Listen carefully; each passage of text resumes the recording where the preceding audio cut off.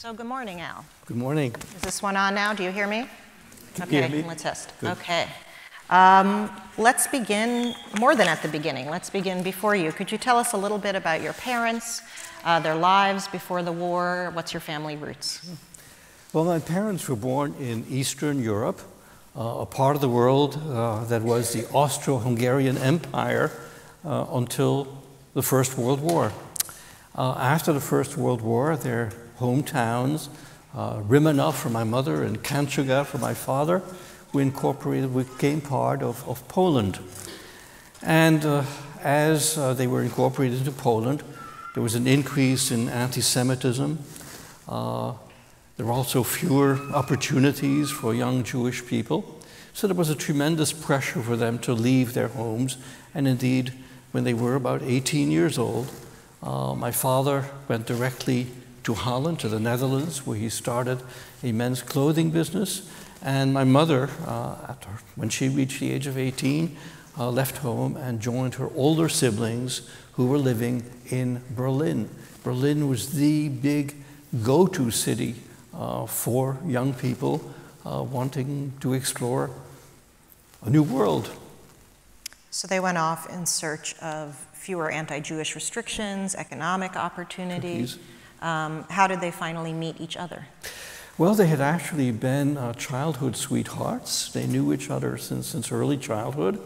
And so at the end of 1932, after my father had established his business, my mother left Germany, left Berlin, and she joined my father, and that's where they were married at the very end of 1932, which parenthetically is just about the same time that Adolf Hitler became Chancellor or Prime Minister of Germany, really starting the whole Nazi era. I think it's very important that you mention that coincidence of timing, because it reminds us that history is not preordained, people don't know it's happening, and your parents were just newlyweds starting a new life together. Yeah, and in Holland, really, there was no anti-Semitism. Jews had lived in Holland for hundreds of years, were part of all segments of society, the arts, business, government, and so my parents made many, many friends, most of them not Jewish, actually. You know, they were sort of rebelling against the very strict Jewish Orthodox upbringing from the small towns that they came from in Poland. And we're exploring, really, new friendships, new relationships with other people. You mentioned that your father started a men's clothing business. Isn't there still a sign? Tell us something you discovered there. So a few years ago, we were in Holland and went to pass by the house where I was born, actually. I was born in the upper story. And downstairs was my father's business. And the sign of my father's store, my father's business, is still there. A little white lie, sort of. It says Siegfried Munzer. You know, I assumed this fancy Germanic name, Siegfried, and it says tailor from Vienna. It wasn't quite from Vienna, but you know, close enough. The Austro-Hungarian Empire, and that beautiful sign, which was probably designed by my mother because she was an artist, is still there. So when were your sisters born? Well, as I said, my father's business flourished, and so in July 1936, my parents celebrated the birth of their first child, and that was my sister, Eva. July 1936, just another coincidence, of course, is just about the same time that the infamous Berlin Olympics were held, which Adolf Hitler turned into an instrument of Nazi propaganda. So another very happy occasion in Holland, birth of their first child, while only a few hundred miles away, the Nazi era was progressing and was spreading.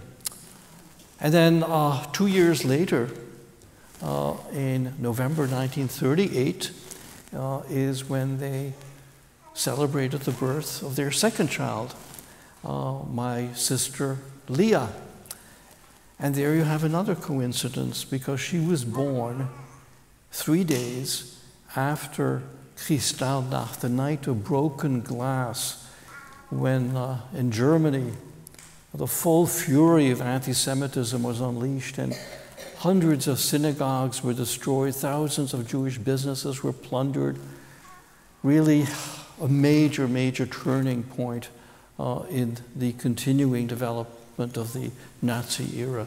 And again, was a happy occasion in Holland, the birth of my parents' second child.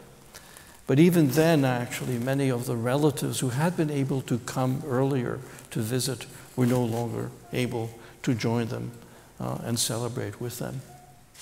And I have to say, I'm enjoying hearing babies babbling while we're talking about right. babies. Yes. That's not staged. So already in terms of relationships with long-distance relatives, you're feeling restrictions. And then, of course, on September 1st, 1939, Germany invades Poland, starting the Second World War. The following May, when Holland is attacked, along with Belgium and Luxembourg, tell us what that meant in terms of life for your parents and other Jews living in Holland. Well, what my mother told me was that on the eve of the invasion of Holland, my parents had been asked to host a man who was a member of the Dutch resistance movement. And supposedly he had plans with him in a briefcase to preemptively destroy the big railroad center in the city of Utrecht. It was felt by the resistance movement that destroying that big railroad center might slow down any invasion coming from Germany. But that morning, May 10th, 1940, my parents and their guest listened to the radio and they heard that the port city of Rotterdam had been bombed and that Holland had been invaded. And shortly after that, my parents and their guest heard Queen Wilhelmina of the Netherlands come on the radio and announce that Holland had surrendered. And she told people to continue to do their duty wherever they happened to find themselves. Those are her exact words. And the first person to speak up was actually my parents' guest, this man from the resistance movement. And he said in Dutch, "Goddank, het is ten einde." Thank God, it's over. As far as he was concerned, he had been part of the resistance movement, and he had done what he could to slow down any invasion, and now he would have to accommodate and live under an occupation. But my parents, looking at their little kids, knew what had happened in Germany, what had happened in Poland, and knew that they were going to be in for a very, very rough time. They were aware of all the restrictions that had been placed on Jews, all the humiliations that Jews had been subjected to in Germany and in Poland, and knew that things were going to get very rough. And indeed, within a very short period of time, all sorts of restrictions were placed on Jews in Holland. The first thing was the prohibition on the slaughter, kosher slaughter of animals, ritual slaughter of animals for kosher meat, which some people might think, well, that's fairly benign, that's not very serious. But then Jewish men had to take a new middle name, Israel, Jewish women, a new middle name, Sarah, so they could always be identified as being Jewish. They had to register their property so that it would be easier ultimately to confiscate, the property. And then finally, Jews were even prohibited from using public transportation or from going into public parks. And that brings up a story that my mother told me. When you have a crazy prohibition, like not being allowed to go into a public park, you tend to ignore it.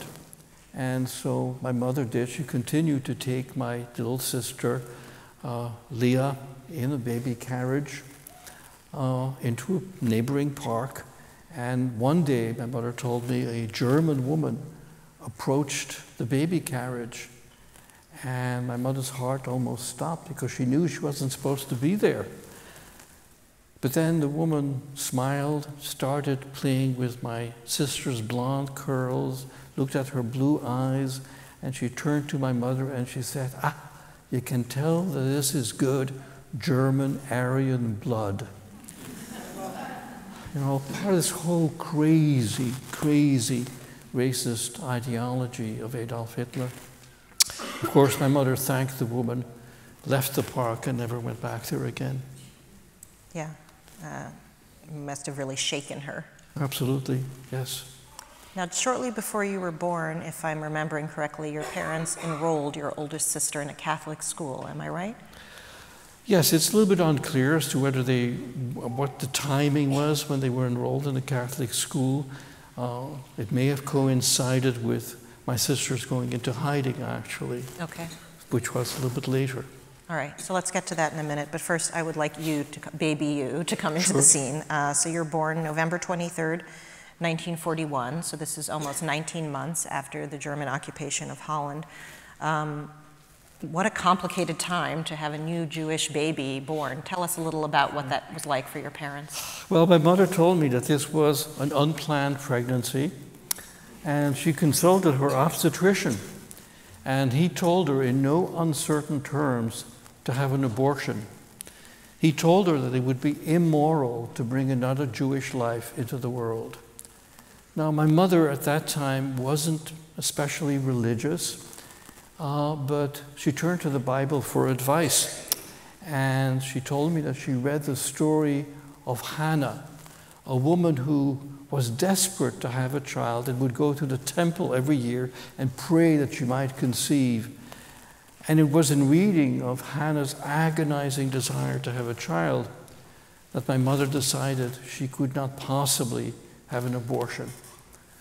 Her obstetrician fired her. And so November 23rd, 1941, I was born at home with the help of a nurse.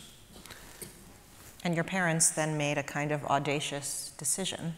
Right, because this brought about another dilemma in Jewish life, because traditionally Jewish male children are circumcised when they are 8 days old. It's a tradition that goes all the way back to biblical times. And my parents' friends said, don't have him circumcised because it will identify him as being Jewish. But this time the answer to my parents' dilemma came in the form of a worried look on the face of a pediatrician who had just examined me. And my father asked him, is there something wrong with the baby? And then the pediatrician smiled and said, no, there's nothing wrong. It's just that your little boy needs a minor operation we call a circumcision. And so my father told him of our Jewish tradition, and indeed, 8 days later, the family gathered in our living room to observe this first milestone in a Jewish life. And it's probably the last time that such an observance occurred in occupied Holland. And what's very special about the event is that there were some photographs taken, and they were very small, actually, 1 by 1.5 inch in size. I've seen these photographs. And what made these photographs very special is that my mother was to keep those 2 little photographs of my circumcision ceremony hidden on her body through her stay subsequently in 12 concentration camps. And she had this superstition, this feeling that if she ever lost these photographs, it would mean that I had been killed. Fortunately, I survived, the photographs survived, my mother survived, and the photographs, of course, are so valuable, so fragile, that I did not want to keep them in the house, and they are now part of the collection of this museum. And it's our sacred duty and honor to preserve those. Yeah. So over the next 10 months after your birth, let's fast forward to September 1942, conditions had become far worse in the Netherlands generally, and especially for Jews, and your parents decided that your family must go into hiding for safety. What convinced them, and what arrangements did they make? Well, this is when Jewish men were beginning to get notices to report for so-called labor duty, which meant being sent to a concentration camp, initially in Holland, but knowing full well that there was a very good chance that they might be sent much further east, to concentration camps in Poland. And so this was really a signal to many Jews in Holland to hide, to find a hiding place. And so the first two to be placed in hiding, well, actually my father was the first one to go into hiding.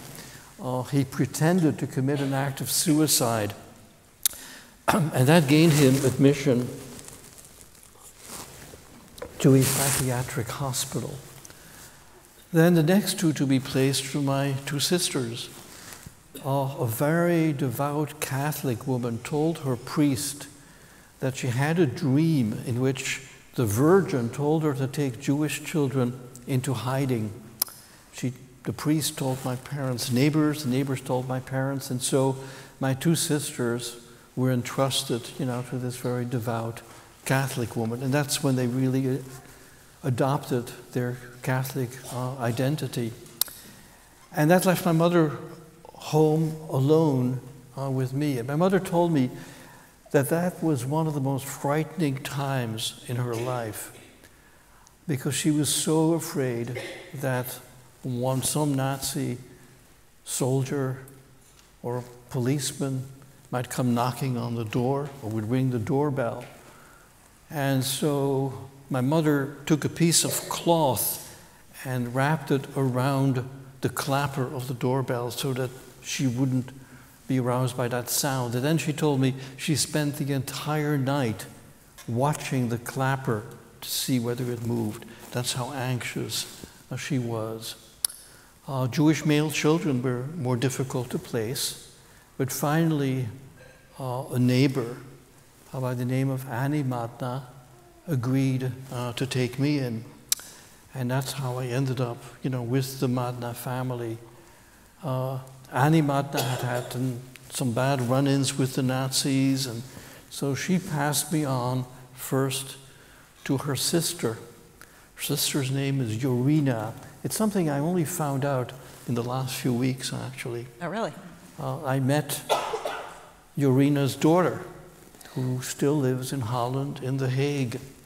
And she told me about the 3 weeks that I spent with the Polak family, Annie Matna's sister.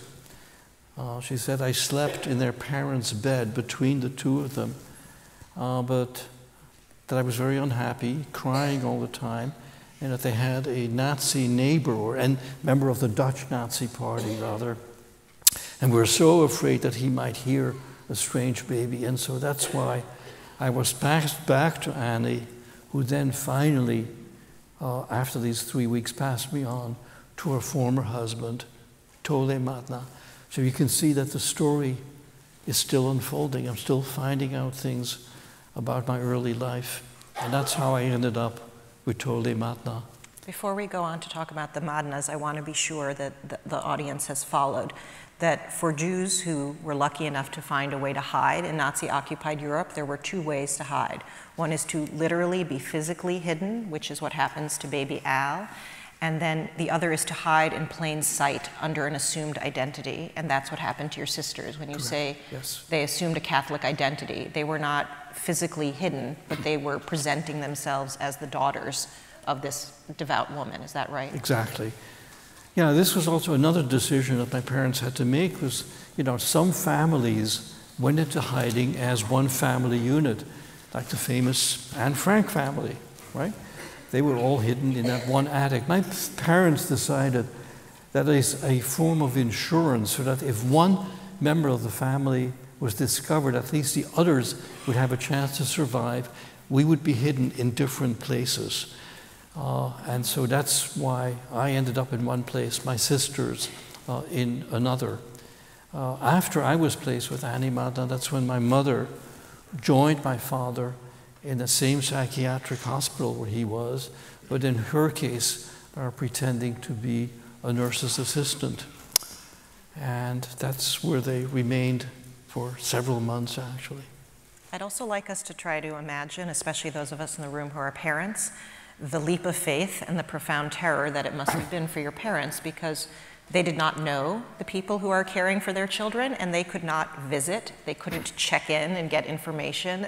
You just sort of disappear into this void in a way, right? Actually, my parents were allowed to saw my sisters one last time. One time? One more time, and that was Christmas Day, 1942. My two sisters were brought to the hospital to visit my parents, and that's the very last time that our family came together. Because shortly after that, actually just a week later, New Year's Day, 1943, the psychiatric hospital was emptied of all patients and staff, and they were all sent to concentration camps, to Westerbork, specifically in Holland, and then on to other camps in Holland. And that's also a reminder that among the targets of Nazi persecution were not only Jews, but also people with mental and physical disabilities. Yes.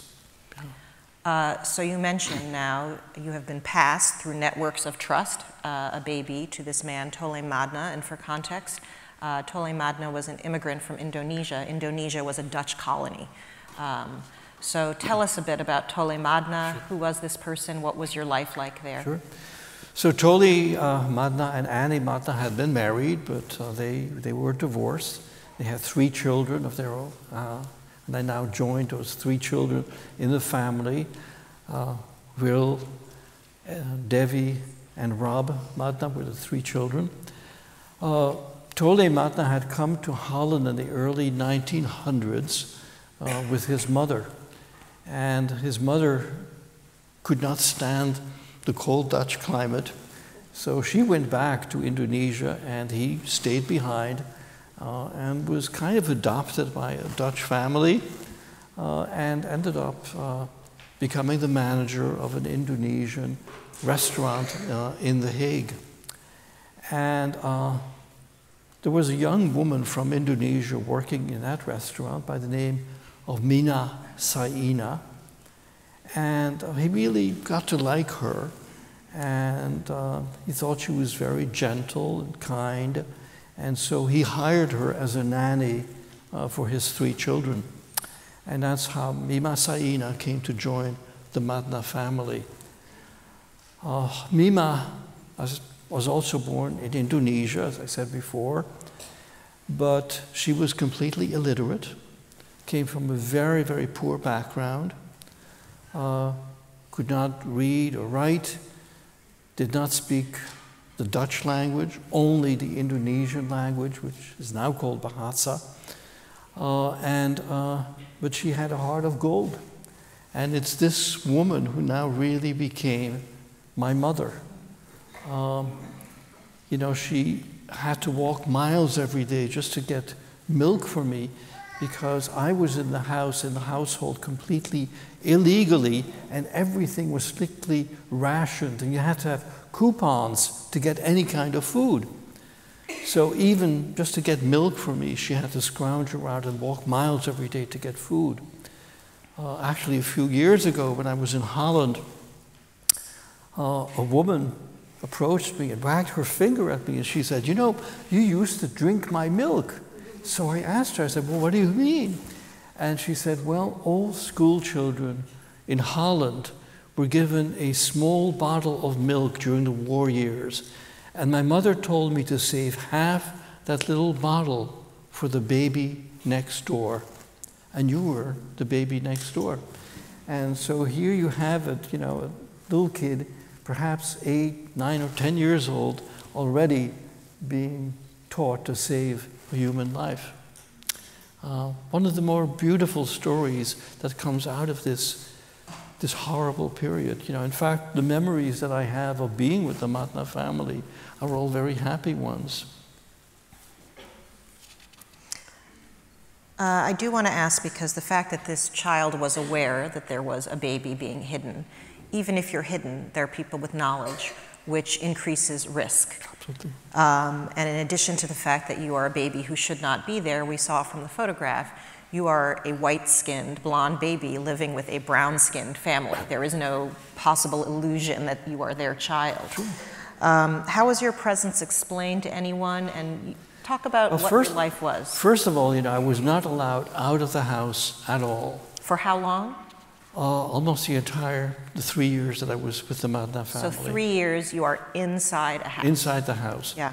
I wasn't even allowed to come near a window for fear that people on the outside might see a child looking very, very different from the other children in the Madna household. So the only view that I had of the outside world was what I could see through a mail slot in the door. That was my total view of the outside world. There were a few exceptions. There were few people in the Indonesian community who were trusted and who knew about my presence. And then you saw a photograph earlier of 2 little kids who were allowed to come into the house and play with me. They were actually Germans who had moved to Holland, but they were trusted because they were socialists or communists. And so their families were trusted, to be very strongly anti-Hitler, anti-Nazi, and they were allowed to come into the house and play with me. That was the one exception. The only painful memory that I have of being with the Madna family occurred very, very late, actually, in my stay. And that's when I was very, very hungry, because there was very, very little food during the last winter of the war years. And the only thing that we had left to eat really was tulip bulbs, which people ground up into sort of a mush. And I remember being very hungry one evening, seeing the table set and sitting down at the table expecting to be fed, and then falling asleep with my head falling in the plate, and that's how the family found me the following morning. But that's the only, bad memory that I have. There were times when the house was searched. I wasn't aware of that, but I was told to go hide in a closet. But there I remember, again, one of the very few clear memories I had. I remember playing with the Christmas decorations that the family kept in the closet. And so again, something that could be very painful turned into a happy memory. Now, your sisters were hidden with a Catholic woman. Mima Saina was Muslim, right? Mima Saina was Muslim with a very heavy Buddhist influence, which is very common in Indonesia. And she was so protective of you and aware of this constant mortal risk. Tell us about how she would sleep. I slept in Mima's bed, I'm told, and she kept a knife under her pillow, vowing to kill any Nazi who might try to come and get me. And that's how so protective, she was of me. Many, many years later, when I was reunited with my mother tried to persuade Mima to go see a movie. She wanted to have some time alone with me. So she gave Mima a ticket to go see a movie, which was a novelty immediately after the war. And after a few minutes, Mima came back into the house and she wagged her finger at my mother and she said, "Don't hit him," because that's how protective she was of me, that she did not even trust my own mother to take care of me. Your sisters, unfortunately, were not so fortunate. Tell us what happened to them. Well, sadly, the husband of the family where my 2 sisters were hidden denounced his wife to the Nazis as hiding 2 Jewish children. His wife was put in prison, eventually freed, but my 2 sisters were immediately taken to a prison in Scheveningen, which is the beach resort near the Hague. And then almost immediately from there were taken to Westerbork concentration camp, and then taken from there very quickly to Auschwitz, where they were killed. February 11th, 1944, 75 years ago. So I never knew my sisters.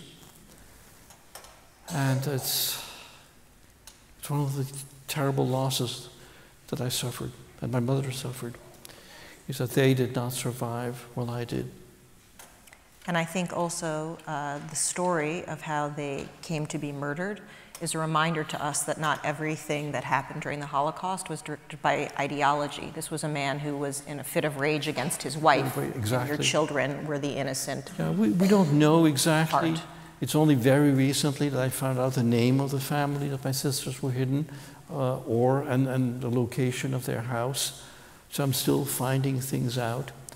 People have asked me very frequently whether this man was ever punished, and I have absolutely no idea whether he ever was prosecuted.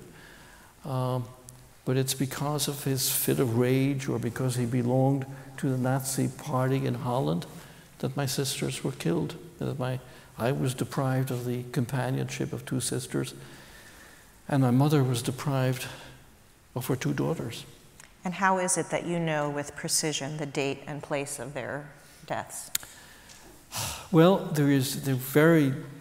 one of the things that the Nazis did was keep very, very precise records. And my mother received documents from what's now called the International Tracing Service through the International Red Cross, actually, documents that showed exactly when my sisters were killed. And we got those documents sometime in the 1940s after the war. So if you can, briefly tell us then what happened to your mother, what happened to your father. Well, my parents were taken first to Westerbork, which was a major transit camp in Holland, and then they were sent on to Vught, another concentration camp, where they worked for the Philips Electronics factory, did slave labor for Philips Electronics. And my mother told me that while she was working at the Philips factory, one morning there would be a lineup of all the prisoners every morning, and one day they were addressed by a very high Nazi official, Heinrich Himmler, Hitler's second in command, and he exhorted the prisoners to keep working for the success of the Reich. He said, as long as you keep doing that, nothing bad will ever happen to you. My mother told me one of the interesting things is that while he was speaking, she spotted the spire of a small Dutch church way off in the distance. And she said it would be so wonderful if peace were to break out at that moment and she could run to that church, fall on her knees, and thank God for having been freed. She didn't care whether it was a church or mosque or a synagogue, just a place where she could thank God for having been freed. But that wasn't to be. Himmler did not keep his promise, and 3 months later, my father was taken from Vught to Auschwitz, and something that I only found out in the last few days, actually, that my mother remained in Vught in that concentration camp for another 3 months. And then finally, in June 1944, is when she and a whole group of about 400 women were the last ones sent from Vught to Auschwitz.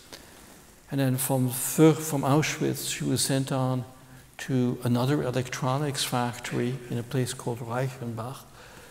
And that was the Telefunken of now Siemens factory, where she continued to do the work she had been doing at Philips, which was assembling radio tubes. She had found out through the grapevine that this was something essential for the German war effort and might be, her ticket to survival. And she continued to do that. And she told me that working in that factory gave her a spirit of defiance or of hope, because she worked alongside German soldiers who had been repatriated, sent from the Eastern Front from Russia because they had been severely injured. And they had become so anti-Nazi that they did everything possible to sabotage the workings of the factory. So it encouraged my mother to engage in her own little acts of sabotage. And she would have told me she would spend a whole day assembling a radio tube. Then at the end of the day, when the siren was sounded, she would disassemble the radio tube, put the parts back in the drawer, and start the process all over again the following day. And that's the kind of act, I think, that really is kind of act of defiance that I think kept my mother alive. And she then witnessed the bombing of the Telefunken factory by the Allies. And as she saw the factory going up in flames, she told me she said the Hebrew prayer of thanks to God for having survived to see that particular day. It wasn't the end of her ordeal, because she was then put on a whole series of what were subsequently called death marches, very well described by Elie Wiesel in his book Night. And fortunately, she survived those death marches. Actually, some of them were actual marches, and some of them were being transported in cattle cars. My mother told me that while she was in one of those cattle cars, she was able to look out through a crack and saw the emergence of spring. And it again gave her hope. And she said, you know, when this all ends, we're not going to have much money, but this may not be a bad way to travel and to see the beautiful countryside. Again, you know, finding hope while you're being confined with 100 other people in a cattle car. I think it's the kind of thing that kept my mother alive. Eventually, she was freed at the Danish border through the intervention of the head of the Swedish Red Cross, and then crossed into Sweden, crossed from Denmark to Sweden, where she then spent 3 months recuperating until she was finally reunited with me. Tell us about that reunion. That's the very first very clear memory that I have.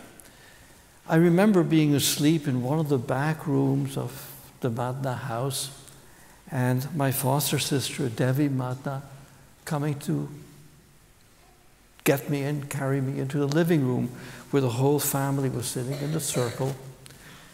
And I was unhappy about being awakened. And so they did what you do with a cranky, crying child. You pass it from one lap to the next. And what I remember was that there was one lap I refused to sit in. One woman I kept pushing away.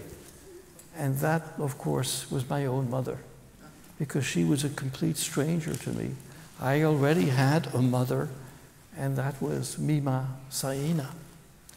And so, of course, my mother realized that it would take time for me to get used to being with her, and so she felt that Mima ought to continue to care for me while my mother, went out looking for work. Sadly, that only lasted for about 3 months, because in October 1945, Mima Saina had a cerebral hemorrhage and passed away. And I have almost no memories of Mima Saina. I do remember visiting her grave many times, so much so that when I went back to Holland many years later and went to visit the cemetery where she was buried with Papa Madna, with Tole Madna, I was immediately able to find her gravesite because I'd been there so many times before. The only other memory that I have of her came to mind many years later here at the museum when I spoke to a group of students visiting the museum from Indonesia. And I told them the whole story of my family, and at the very end I said, you know, I have very few memories of that period and of Mima, but I do remember that she used to sing a lullaby to me, and it was called Nina Bobo. And this entire group of students from Indonesia started singing the lullaby in perfect unison. It was one of the most beautiful, most moving moments I've ever experienced. And it shows, you know, again, the power of telling the story to people who are totally unfamiliar with it. You know, young women after that in headscarves, very traditional Muslim women, approached me and said, you know, we are family. And that realization that we're all one human family, I think, is something very, very important to me. When your mother returned to the Netherlands, after all she'd been through, she did not know if you were alive or dead. She didn't know about her 2 daughters, her husband. How did she find out what had happened to your sisters? I'm not exactly sure when she found out. One of the things that I learned very recently is that when my mother came to the house, to Annie Matna's house, actually looking for me, it was Devi Matna, who's now alive and who's now 91 years old, who answered the door.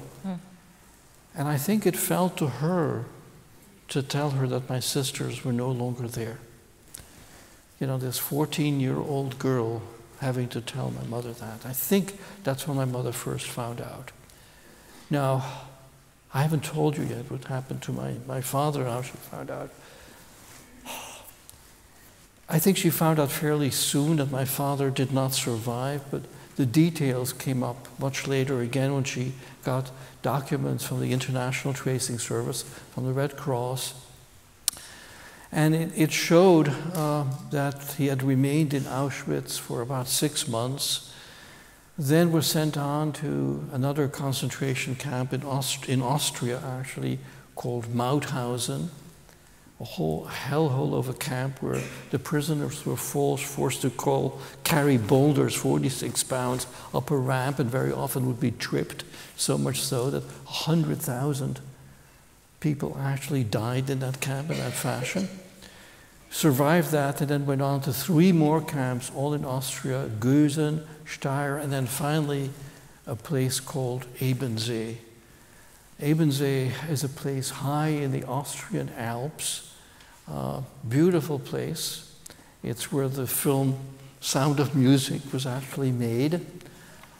And in that beautiful place, there was a terrible, terrible concentration camp where the prisoners worked in underground abandoned salt mines assembling V-2 rockets for the German army. Terrible work, never being allowed to see sunlight, almost no food. And so they were really in terrible, terrible condition.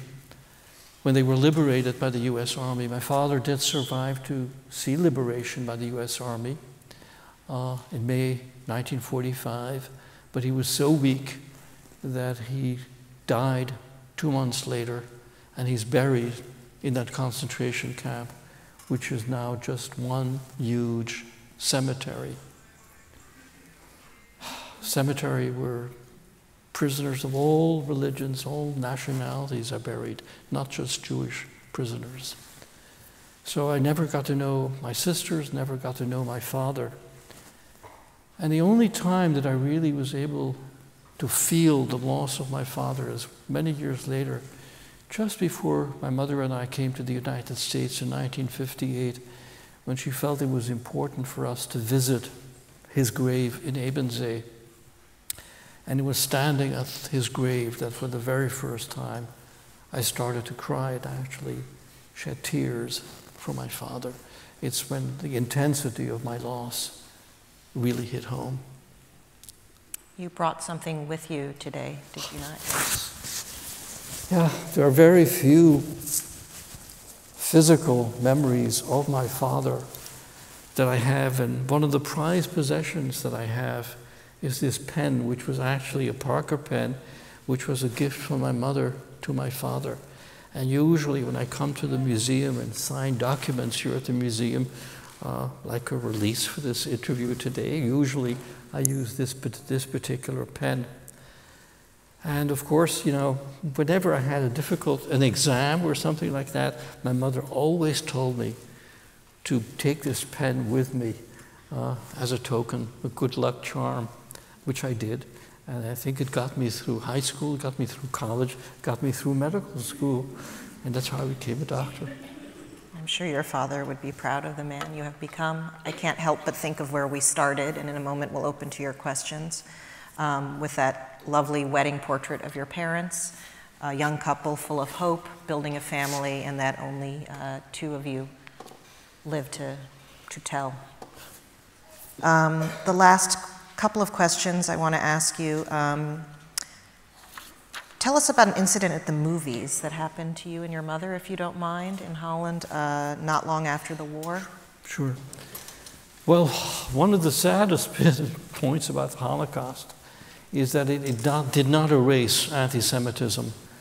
And that hit home immediately after the war, when my mother and I, were standing in line to go to a movie. And there was a man standing behind us, and he saw my mother's tattoo from Auschwitz. And he said in Dutch, "There is one they did not get." Just showing that anti-Semitism persisted in Holland even after the war.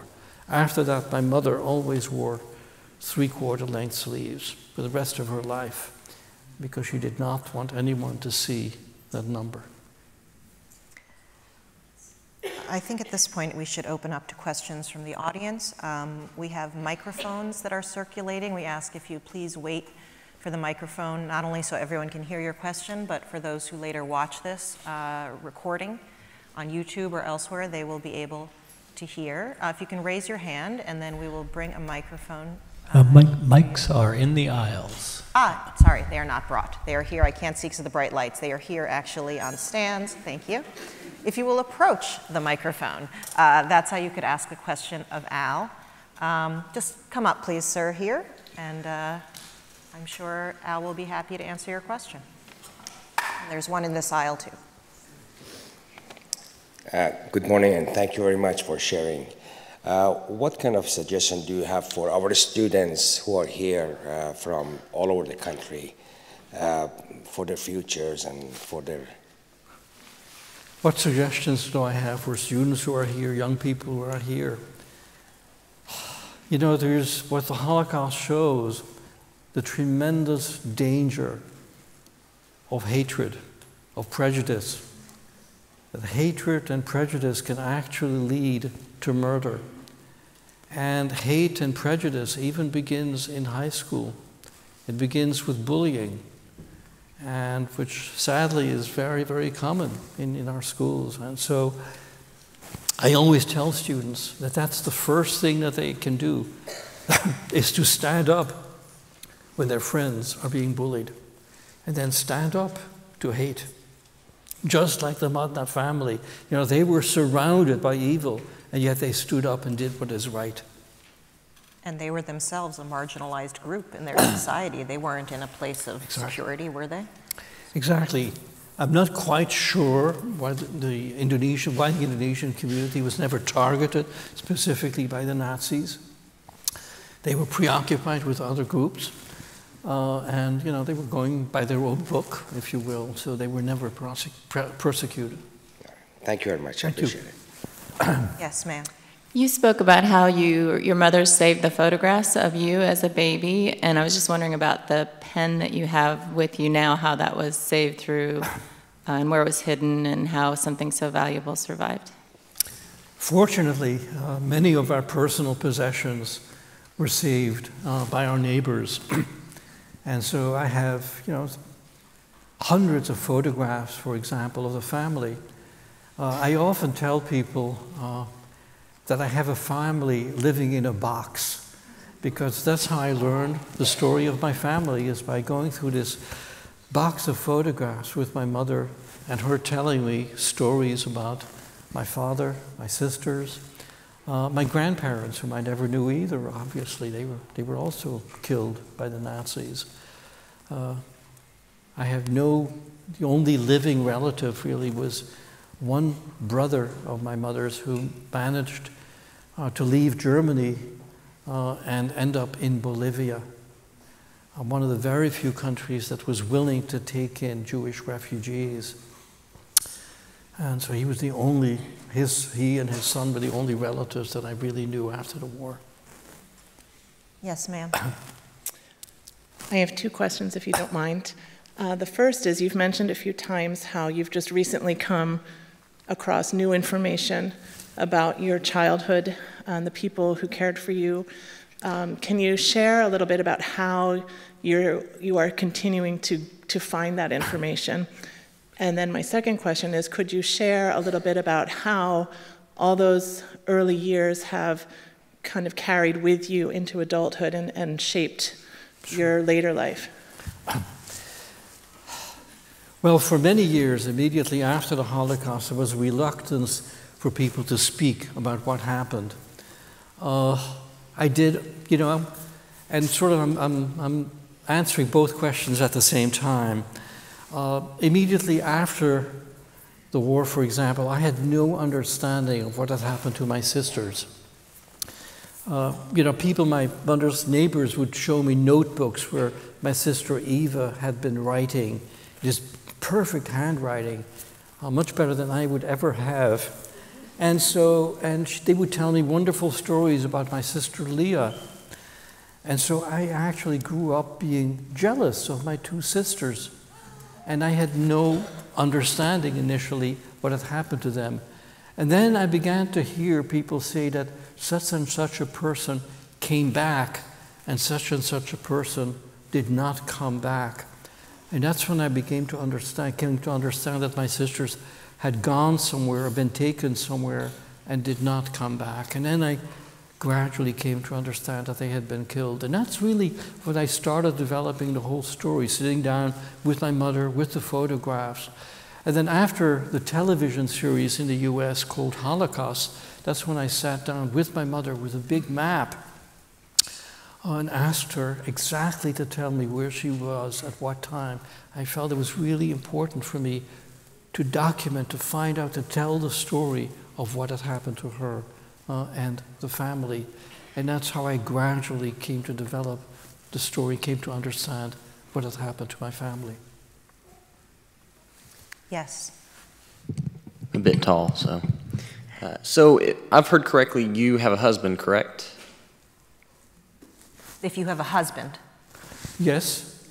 Okay, so I was wondering, you mentioned how anti-Semitism kind of lasted after the war, and I was wondering if you have any stories of, as you were exploring your homosexuality, how did that, did you have any incidents where, someone who was obviously against that had,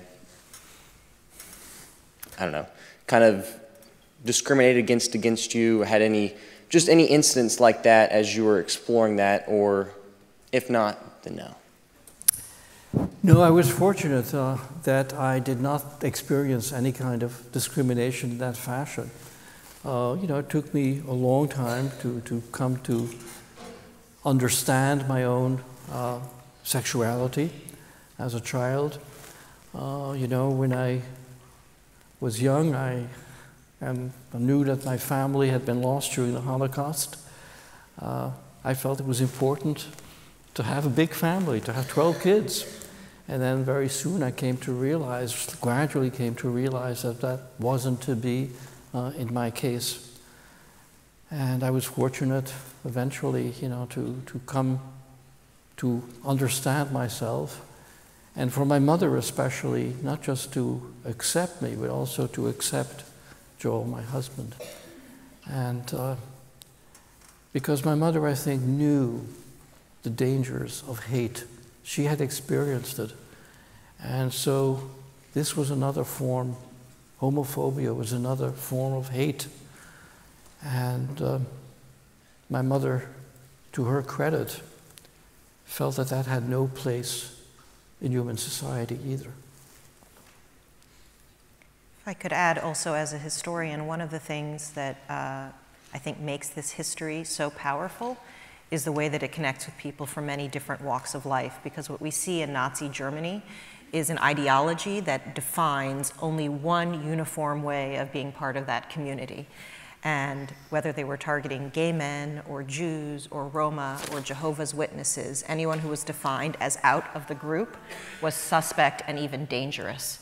And so I see this not as a German story, not as a Jewish story, but as a human story. And when Al is talking about how even just in the last few days, he's still learning new information about what happened to his family, I think of our collections, and you are here in this museum, you come to a museum to see authentic artifacts. I think of our collections as really a gigantic forensic crime lab, evidence of one of the largest crimes ever committed, and we are on a daily basis finding new information. This is not settled history about which we know everything, and in a time when unfortunately we see rises in hatred, in anti-Semitism and other forms of bigotry, and in denial of the Holocaust as eyewitnesses to this event die, the evidence becomes even more important, and our work feels even more urgent. So I am neither surprised that you are finding new things, but it also makes me anxious because it means we have so much work to do and always new stuff, and my colleagues and I are too busy. It is exciting and daunting. Final question, yes, please. Okay. I was curious when you started volunteering here at the museum and how that came about, and has volunteering here been somewhat of a healing process for you?